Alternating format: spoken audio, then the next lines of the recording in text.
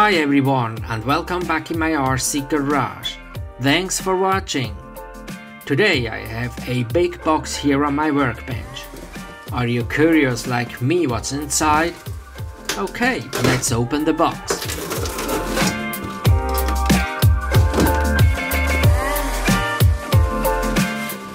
As you can see, it's the Thrasher V3 Jetboat from Streamline RC. I think the most amazing RC jetboat on the market.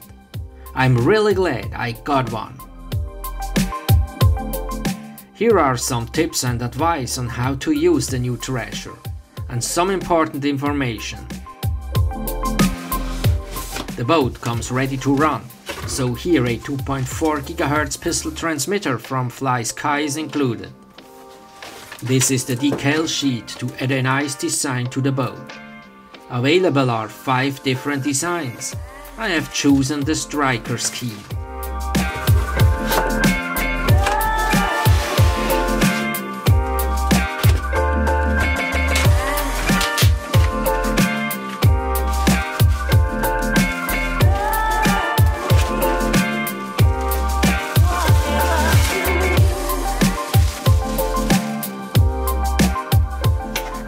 Here it is. It's made in exceptional quality, and its impressive jet drive.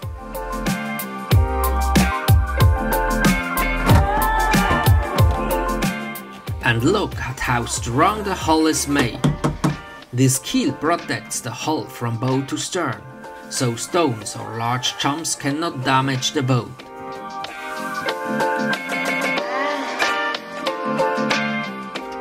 Now let's open the hatch and check the interior.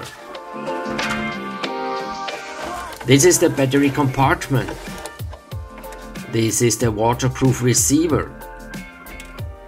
The water-cooled motor with the cooling hose. And this is the speed controller, also water-cooled. This round piece here is a bilge pump that always runs and automatically pumps out water that has entered into the hull. And this is the steering servo. Of course, all components are waterproof. Now let's take a look at the radio. It's a standard 2.4 GHz pistol transmitter with all the necessary functions. Next, I will add the decals to the boat.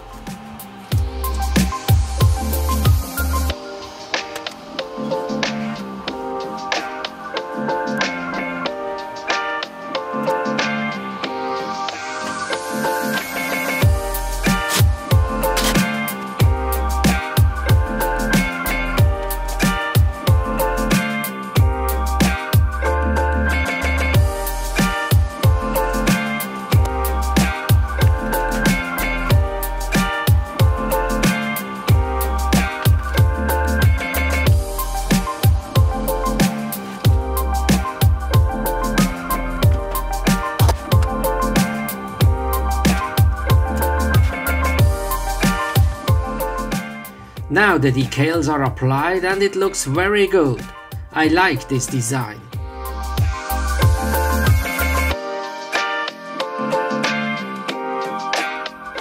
Next I install the battery. I use a 6-cell LiPo with 5300 mAh capacity.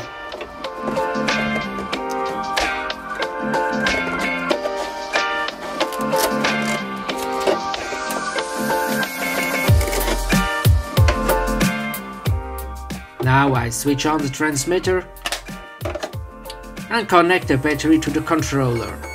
The beep sounds indicates that the controller is armed, and the continuous tone comes from the bilge pump. The steering works.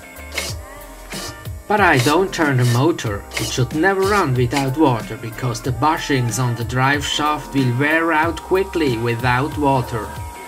All these components are built to work together extremely well. No modifications are necessary. The only modification I did on the boat are the 2 pilots. I used the new multi-purpose driver figure from Tamiya. In my opinion, these fit well in this boat, and I hope they do a good job maneuvering this boat through rough water. One more advice: do not try to seal the hatch with a rubber band or tape. The self-rightening function only works when the water can enter the hull. But no worries, the Blanch pump removes immediately the water and all components are 100% waterproof. Now we are ready for a first run. So here we are at Lake Halwil, not far from my home. I choose a lake to be safer for the first run.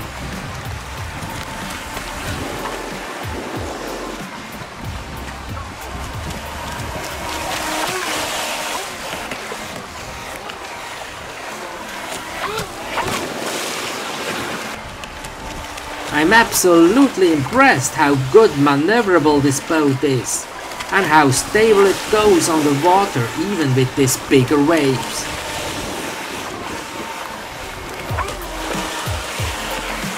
Now I run it only about half throttle, so more speed is possible, but I don't want to overdo it on the first run.